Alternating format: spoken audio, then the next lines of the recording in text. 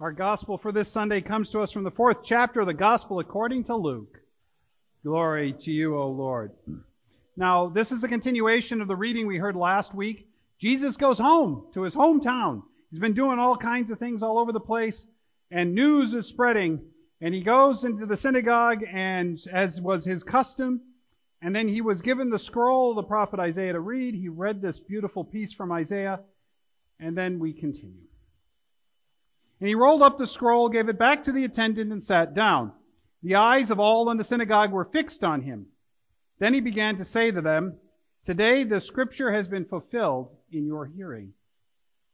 All spoke well of him and were amazed at the gracious words that came from his mouth. They said, "Is not this Joseph's son?" He said to them, "Doubtless you will quote to me this proverb, 'Doctor, cure yourself.' And you will say, 'Do here also in your hometown the things that we have heard you did at Capernaum.'" And he said, "Truly I tell you, no prophet is accepted in the prophet's hometown.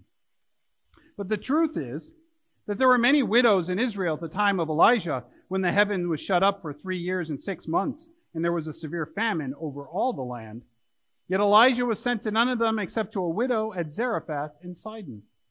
There were also many lepers in Israel at the time of the prophet Elisha, and none of them was cleansed except Naaman the Syrian."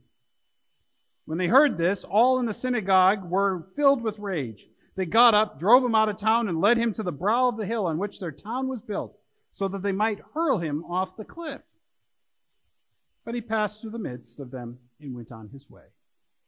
The gospel of our Lord. Please be seated. Now, as I've been getting better and getting over this awful cold I had, thankfully it was just a bad cold. I had to go out and run some errands and get stuff. And in one of the stores, I noticed that there was this person who was going from housewares to hardware to clothing, and was going all over the place, and picking up zippers and buttons and latches and clasps and all these strange things. And I'm looking at the list, and I'm like, wow, this person must really be looking for closure. Now, we all have, these different things that we all have as our collections, our pet things. A friend of mine has a Pez dispenser collection. And it's like, okay, well, there's a lot of them. There's a lot of cool things. But actually, there's quite a following. And the Pez collectors have this kind of rule for what actually brings value to it, what brings it up. They call it its Pezness. Well, my friend has one of these. The most sought after one is Asian American comedian Margaret Cho's. Hers is the most valued one because we all know that there is no Pezness like Cho Pezness. She wrote back saying that this was an incredible honor for her because her family is very proud. And she comes from a very proud people. As you know, there is no people like Cho people. When you're feeling that, okay, we'll stop there. And just to show that I'm not just looking up silly things, I'm actually continuing my theological studies. I came across a discussion where it says that Jesus didn't own jewelry. And this has nothing to do with whether or not he owned a purse or anything else like that. It's quite simply because Jesus breaks every chain. Okay, I'm going to stop that before you try to throw me off of something. But that's kind of expected. For those of you who know me, for those of you who are visiting, I am so sorry. It's kind of what I do. It's my own opening act. But you expect it. Those of you who've been here, you expect it. In fact, if I don't do it, I have countless people that come up to me afterwards and go, "Pastor, are you okay?" Now, to be honest, I'd more expect you to come up to me after these jokes and go, "Pastor, are you okay?" The answer is no. That should be abundantly obvious. But let's face it, we have expectations. We all have those kinds of things. Those experiences where you know somebody or you know a situation, you kind of, it's the normal, right? It's just what's expected. We have them in so many different ways. I mean, we have our routines and our habits and all these different things. We have our expectations on how people act and operate in various situations. And we know that when something doesn't fit, it just feels wrong, right? It just feels off. When things are not as we expected, if they are out of the norm, sometimes we can't really put our finger on it. Sometimes it's just this unease that we have. Sometimes we really know it. And basically it deals with the fact that we don't like change. We really don't. We want to know what's expected. We want to know what's going on. We want to know where everything goes. We want it to be that way. I mean, it's the old joke. How many Lutherans does it take to change a light bulb? Change? Really? Mess with someone's routine. Watch how life gets very fun. But let's face it, the things that are usual, the things that we might use the word normal on, aren't always necessarily right or good, right?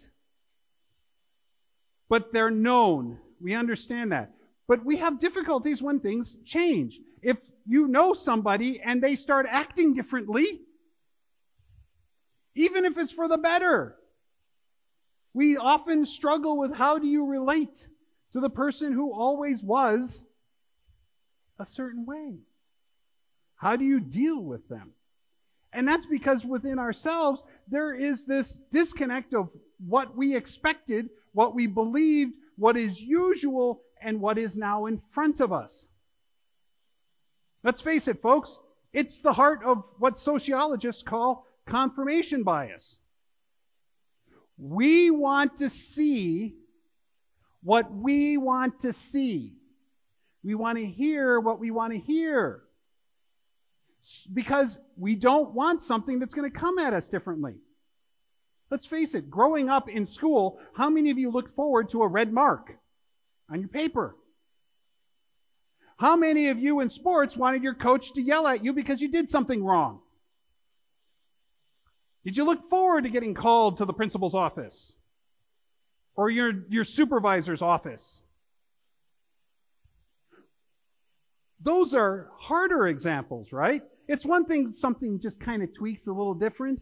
But when someone actually comes up to you and goes, wrong, thanks for playing, that's really, really hard to deal with. Because we want to be confirmed. We want everything to just be the old joke. Parents aren't interested in justice. They just want quiet. Let's face it. Most of us are that way. Don't trouble us. Don't rock my boat. So is it any big surprise what happens with Jesus? I mean, he does what is normal. He goes to his hometown. But going out and about, he's already doing some healings and miracles and all these kinds of things. Word is starting to spread. People are looking forward to him with expectation. He goes to the synagogue, as was usual for him, his usual place. And he reads this wonderful piece from Isaiah about how God is going to provide and restore and let the oppressed go free. And Jesus sits down to teach him and says, this word has been fulfilled in your hearing. And you notice what happens? Whoops.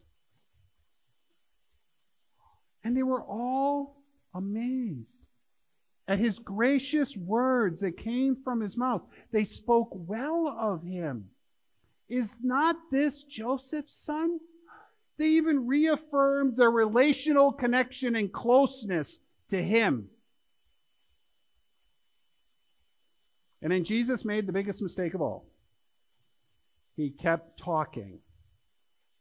He fulfilled the first act of any good public speaker, and that is to build connections with the audience.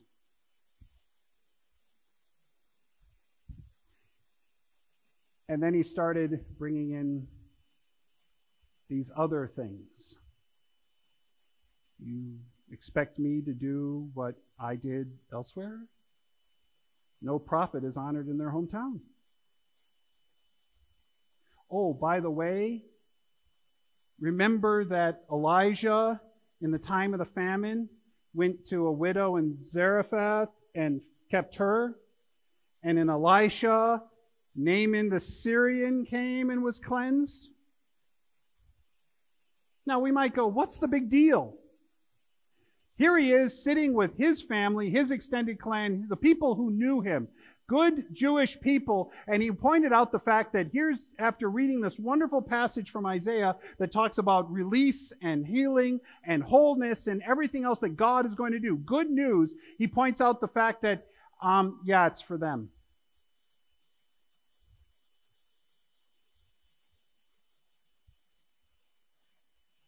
What you've been hearing and what you thought you were hearing while you were patting yourself on the back and go, yep, that's God. God's taking good care of me. You got it. Yep. God's here to do all this stuff for me. Yep. What do you mean, those people? This scripture has been fulfilled in your hearing. What? Wait, now they're all of a sudden rethinking what he might have meant when he said, the scripture has been fulfilled in your hearing, because now he's going on and talking about other people and these promises. Can you see why they went from, oh, this is Joseph's son, speaking well of him in his gracious words, to wanting to throw him off a cliff? He didn't come and tell them and confirm for them, yes, keep going on. It's okay. Because he called them to be a part of this process, and not only a part of this process, but not for themselves, for other people. You want me to what? Those people? You mean those Gentiles? Yes, those people.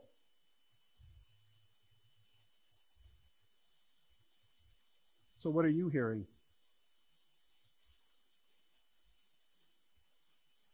And what do you hear time in and time out when you come to church? When you read the scriptures? Are you reading and just hearing,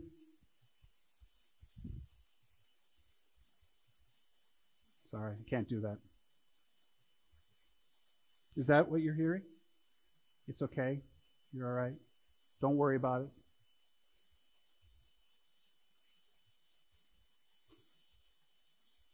As Lutherans, we believe in law and gospel. And that the scriptures, even those sections we label gospel, bring both to us. Now in seminary, I was taught this acronym, SOS. Law shows us our sin. Gospel shows us our Savior. Shows us our sin. It shows us those things when we might have to change, or use that really churchy word, repent, when we might have to stop thinking it's all about me, myself, and I, the unholy Trinity, and it's about my neighbor. Is it any surprise Jesus said that the law was simply distilled into love the Lord your God with all your heart, soul, and mind, and your neighbor as yourself? And just in case we wanted to get into this situation where we go, well, yeah, I love my neighbor. My neighbor's a nice person. Their dog, they pick up after their dog. They're not too loud and all that kind of stuff. Yeah, and you're supposed to love your enemy too. Darn it, caught me on that one. Yes. I have to change how I engage with people? Yes. Do I have to pay attention to how I am, those things that I do and those things I left undone? Yes. You mean I'm a part of this? Yes.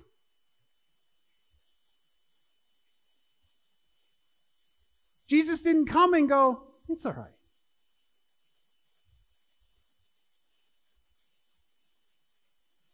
Jesus did come to take care of things. But he came here to take care of things by making things different. He came to show us and embody for us that gift of love, that gift of grace.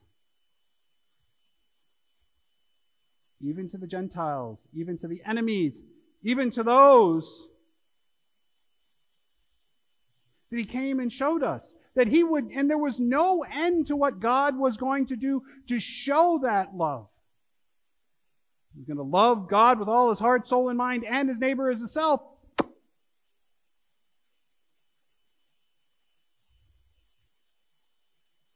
And then he calls us to take up our cross and follow. You mean I might have to change? Yes. But as our Savior, he shows us that there is no place, no situation, nothing that we are apart from God's love. Because fundamentally what Jesus comes to do as our Savior is he affirms us. He doesn't confirm that, oh yeah, you're okay. He comes and affirms our relationship to God that does not change. Parents, especially. Maybe as a child you heard this. Maybe it was hard for you to hear this as a child when it happened. But parents, maybe you had to do this. When your child did something they did wrong, and you had to come to them and explain it to them. And you had to, shall we say, give them the law. Did you also not say something or do something along the line that still was, and I still love you?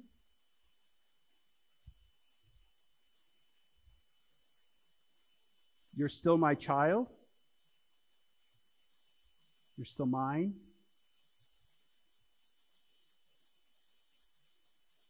We're affirmed not by what we do. We're affirmed in whose we are.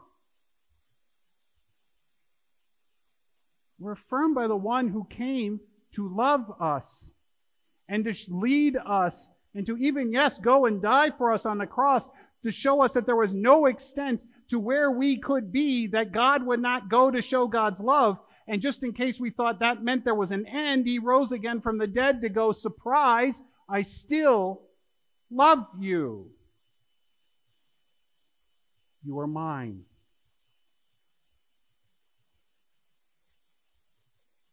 And so let's remind ourselves of that. And the gifts God gave us in baptism, the proclamation God gave us in baptism, the affirmation we received. You repeat after me. I've been sealed with the Holy Spirit. I've been marked with the cross of Christ forever. I am Christ's.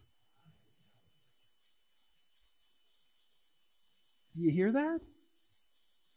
Do you remember that? Can you take that with you as you take up a cross and follow? Can you realize and hear God's love that says, follow, learn, and love, and the gift of love that is already given to you?